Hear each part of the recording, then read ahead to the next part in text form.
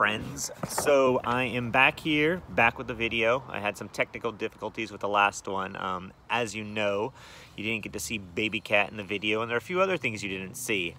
Yeah, so I think I've figured out a new method, and hopefully this works well. Also today I am broadcasting to you from my hammock in the backyard. Look at this. I'm working from hammock, not working from home today, but it's same initials. Anyhow, I hope you all are doing really well. I miss you. I wish we were doing this in person. But that brings me to my first little order of business today.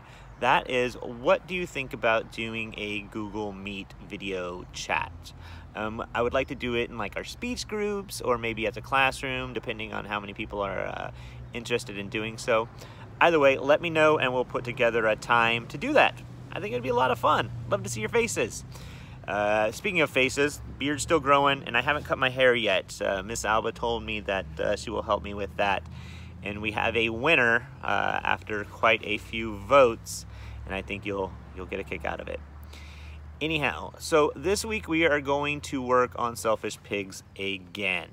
Now, it's not going to be just like we did the last weeks. The first week, we just did a Selfish Pig. He answered the 3 basic questions.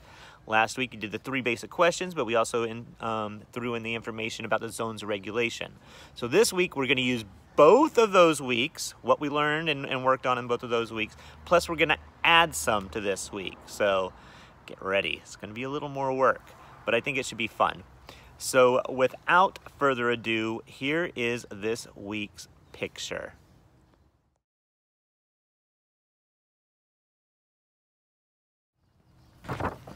All right, so how funny and how pertinent was that picture? I mean, with all the hoarding that's going on right now, being quarantined and people buying up all the toilet paper, looks like this pig was ahead of everyone here. Anyhow, you saw the picture, so let's talk about it. First of all, our first 3 questions are basic questions. First one is, who is in the picture? This is important because it tells us who this problem might be affecting. Second is, what is wrong? So what's wrong in this picture? Go ahead, give me an answer. 3, that is, what should we do about this? What should the people in the picture do or say to the pig? Now, the last couple weeks, you've just been giving me a little sentence about what the pig should do or what the people should say to the pig. This week, we're going to turn it into a bit of a comic strip. So, here we go. In order to do the next part of this assignment or activity, you're going to need a few things. 1, printout of this picture. 2, scissors. 3, a piece of paper. And 4, a pen or a pencil. Go ahead and gather those and start this video back up.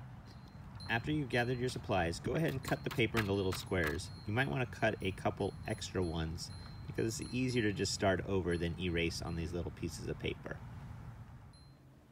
Next, you're going to take 2 squares of paper and place them next to the people and next to the pig. You could use Post-it notes here too. That might work pretty well. Anyhow, what we're going to do is we're going to write what these people are going to say to the pig and how the pig should respond.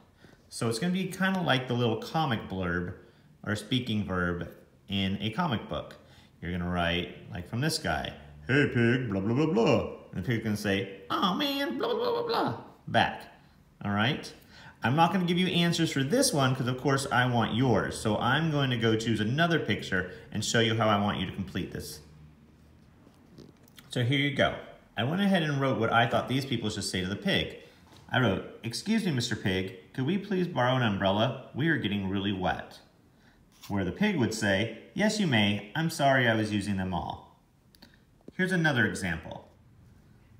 In this one, the pig had jumped into the bucket of chicken. The guys are pretty bummed because they're supposed to share it. So I wrote, "Excuse me, Mr. Pig, could you please get out of the bucket? We are very hungry and we're going to all share the chicken." To which the pig should say, "I'm sorry, I'm so hungry, I forgot we were sharing." If you're unable to print out a picture, that's okay. You could still cut out the little pieces that we're gonna do and just like put them next to the phone or next to the iPad or tape them to the computer, whatever, get creative. But yeah. Let's start. Once again, here's the picture. Go ahead and pause it if you need to. So that's it. That's the activity. Go ahead, get it done. Send me in your answers in the best way possible. I'd love to see a picture taken of your comic strip. That's it. All right. Adios. Wake me when you're done.